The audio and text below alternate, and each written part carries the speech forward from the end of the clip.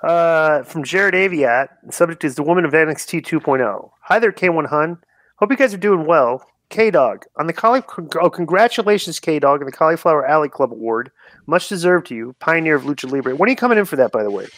I don't know, the day before, the day of. I haven't decided yet. But does Dominic live here yet, or does he still live in San Diego? Hopefully I can see your bum ass. Okay, well, here, let's do this. Let's plan, try and get us and Ray, and if Dominic is Dominic here yet? I don't know. He's not in Vegas yet, no, but he might be there for that. He might be there for that.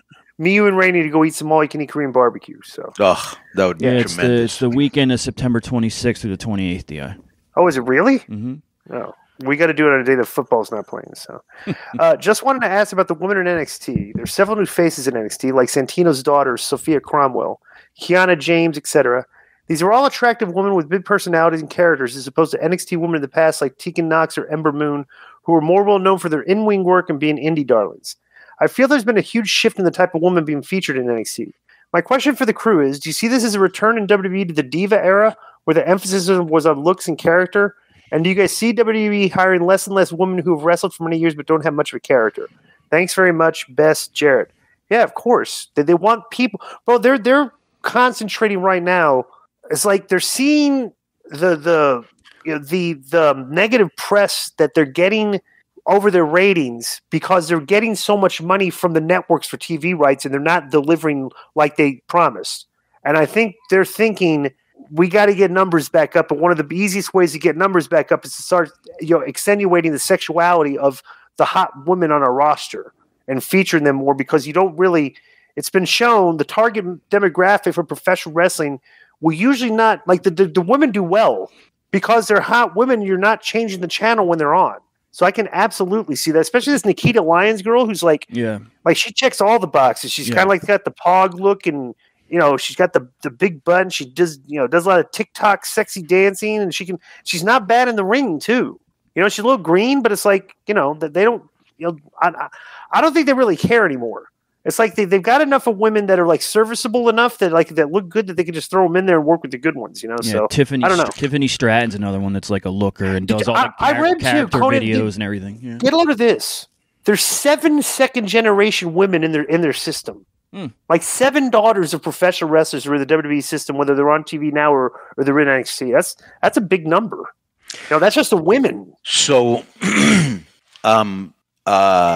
I saw Santino's daughter. She's very, very pretty. Mm-hmm. And I think that WWE, they'd rather have hot-looking girls than girls that can wrestle because you get a bigger audience. Yeah. You know what I'm saying? Most guys want to see a hot girl, not a girl that can wrestle. That's like a niche market. And so they're going more in that direction. And it's, this is a business, bro. And have you ever wondered why most singers are usually good looking? That isn't by chance, because they sell better, So, I mean, it's the same thing in wrestling. You want your people to be good looking. That's what sells, And so that I can see them going in that direction 100%. And Jeremy told me there's some other hot girls that haven't even shown up on TV yet. Really? He says that yeah. Yeah, that's they get a farm system. They know what they're doing. So. Bro, I had to do the same thing. All my girls, they could all wrestle, but they weren't the most attractive looking women, right? Right. And they didn't have the best bodies. And right now, you can see all of them have better bodies than before, better looking than before. They're not on the same scale as United States because they don't have the same nutrition and they don't make the same money and they don't have the same resources. But if we do break into the United States and they start getting, nutritionists and start learning how to do, we're going to have some banging girls, Yeah. Next is from Jose Perez. Subject is question. And let me tell you, there's a huge difference in social media. Our girls get way more views than our guys. Really? Interesting. Yes. Because they're hot.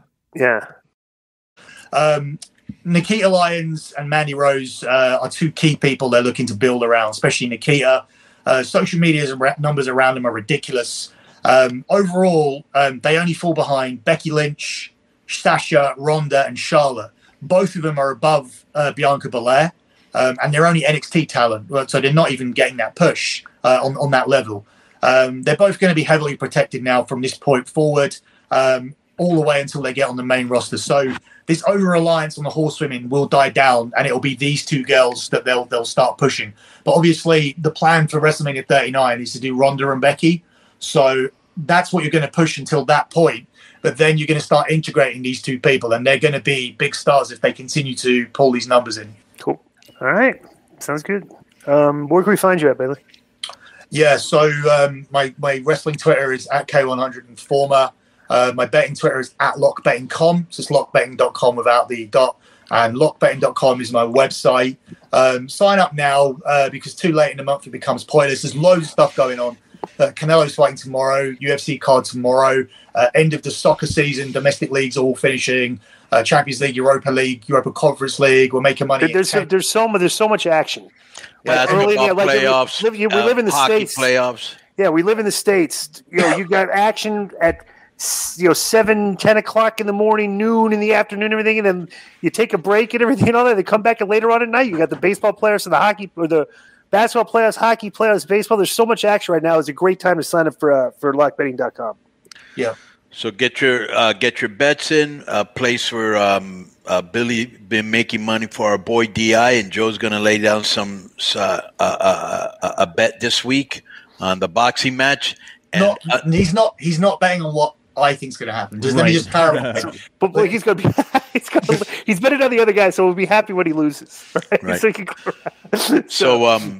just want to say once again, thank you for coming in here for all the hot news from London, Billy. Boom. Cool. Peace out, brother.